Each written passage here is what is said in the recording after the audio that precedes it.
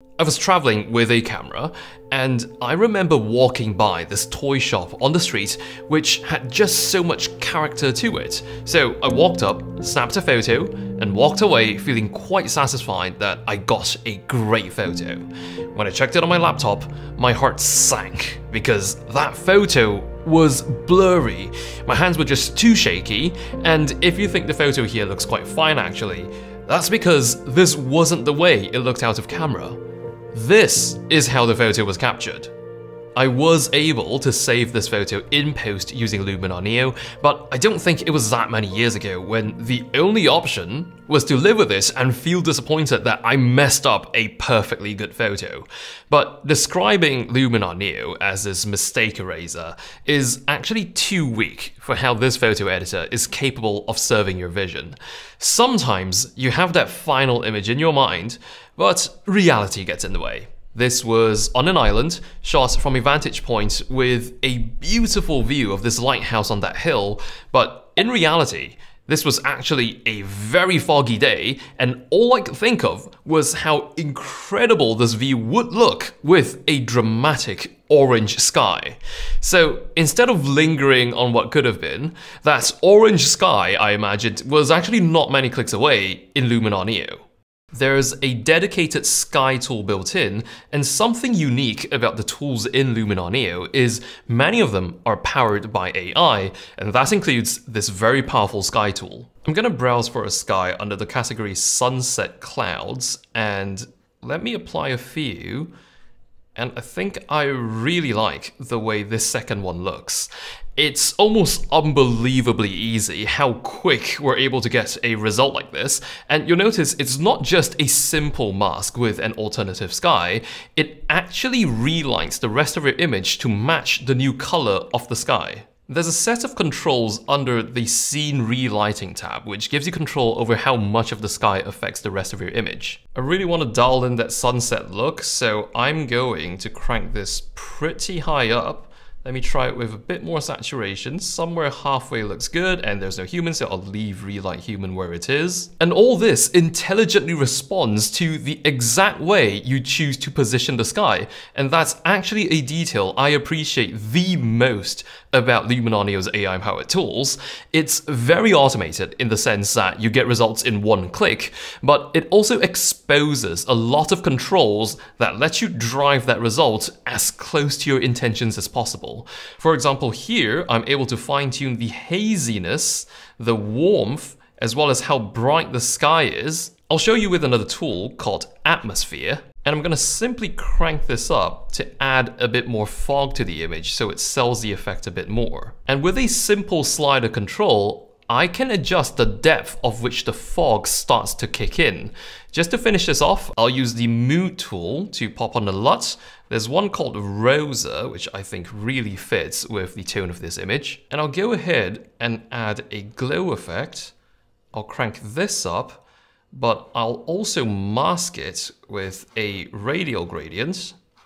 Squish it in a little and place it just over the brightest bits of the sunset, so only the area with the brightest sun is glowing in my image. And I'm actually going to go back to my sky tool and change the horizontal position so that really bright bit where the sun's at would be right behind the lighthouse for maximum drama.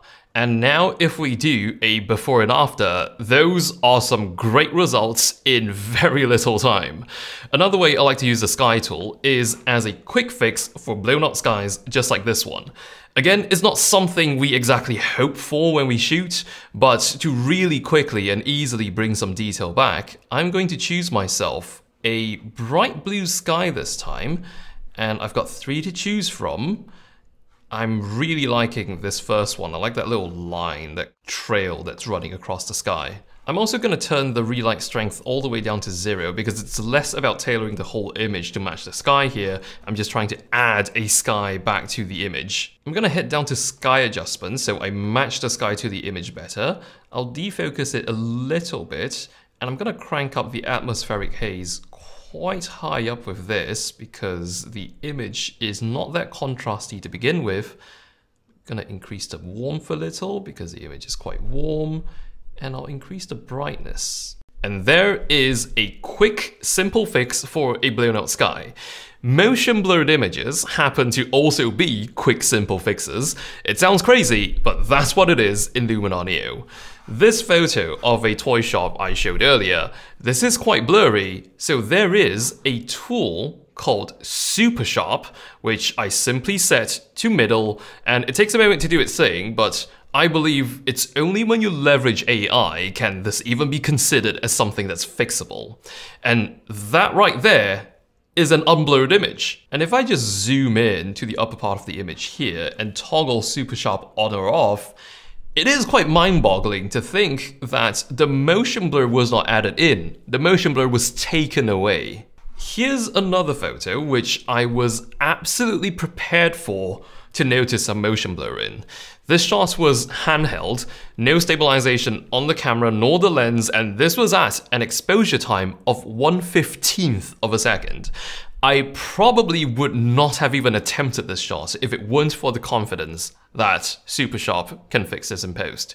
The long exposure is, of course, to show the movement of this bike passing by, though if I start zooming into the background, you can most certainly see that the camera wasn't exactly still.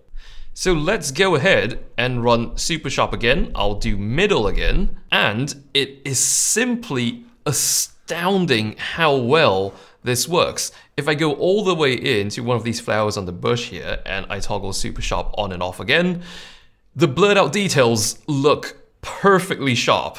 Now, there is one element in this photo that is meant to be blurry, and that's this bike whizzing by. You can see Super Sharp's been trying to fix that blurred out bike as well, but that's not what we want. So thankfully, there's masking built right within Super Sharp. It's right over here in the masking tab, and I'm just gonna grab a simple brush tool to paint over this bike here. What this has done now is apply Super Sharp to only the bike. So let's go over, back, and expand mask actions. I'll show you that mask. I'm gonna click invert. So what it's done now is apply Super Sharp to the entire image except the bike, which we want blurred. Again, results in one click, but you control the way it turns out. I believe I was not alone at feeling a bit apprehensive when AI was first introduced to photo editing, but we've just gone over something which would not have been possible if not for AI. And there are other processes as well which fundamentally have not changed, just simplified from tedious things to trivial tasks in Luminar Neo. For example, the background in this portrait of myself, I think is a bit too bright and I'm blending into it a little. If I wanted to just darken the background, I could of course mask out the background and apply selective adjustments to it, but there's actually something better in Luminar Neo called Relight. And I'll actually jump on over to a different image to better demonstrate this for you. It lets you brighten or darken your image depending on depth. And it does a really good job of calculating that depth from just a 2D image.